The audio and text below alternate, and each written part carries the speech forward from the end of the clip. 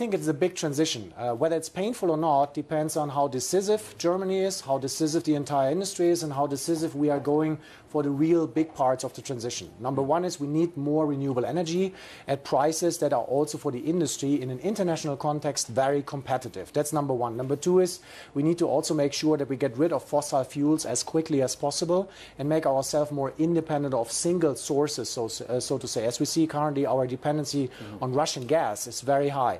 That means when we short term would have to shift, for example, away from Russian gas, that would be really painful for the industry because there's very limited opportunity to compensate for that. It would cost hundreds of thousands of jobs. That's my personal belief. And it would also really hammer down the German industry in that context. So what we need to do is make sure that we now, with full force, really transition to renewable energies and get rid of fossil fuels. But there are some technologies out there which are here and present and ones that are very exciting but not cost effective yet. I'm thinking of things like what Linda are doing on green hydrogen, right. not blue, not another colour, but green as well.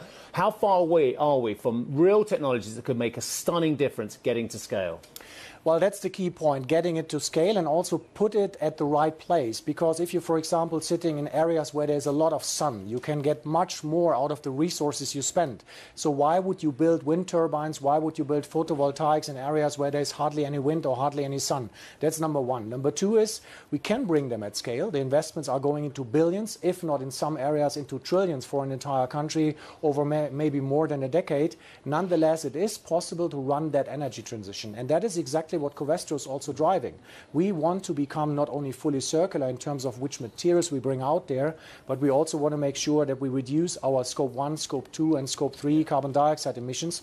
And that's why we're also pushing forward on our strategy to become really fully independent of fossil fuels as raw materials as well as on energy supply. And that is exactly what we're going for. In the near term, though, the reality is I think we're all going to live with higher energy prices. I mean, is it your expectation that this important input cost for you is just going to continue rising through the rest of this year?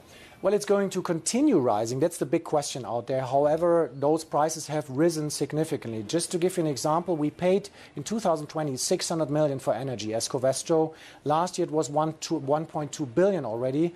And this year we're expecting between 1.7 and 2 billion euros just on energy spent. So that shows you how big that order of magnitude is. What I expect is that those prices will not significantly come down in the, let's say, near future, maybe not even in the midterm future. However, the entire industry is affected of that, and I believe Covestro is very well positioned because we have developed low energy technologies and we have put them in place. Before it was just a tiny fraction of the competitiveness within Europe, but now it's getting a larger and larger fraction of the cost, the total cost to produce, and that's why I feel very well equipped, so to say.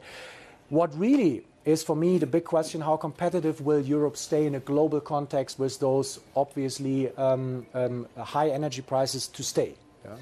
We had the Citi CEO on the Global Outlook panel. She thinks Europe is definitely headed into recession this year. How does it look to you?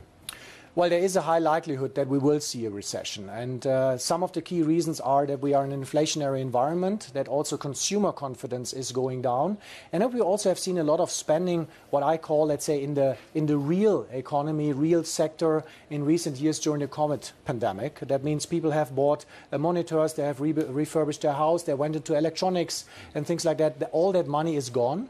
And now people want to travel again. They maybe want to enjoy the service industry again. So there's also, from that perspective, for me, limited opportunities to believe that there will be strong consumption, and that's why we will not, let's say, in the end of the day, have a high likelihood to go into a recession. We've got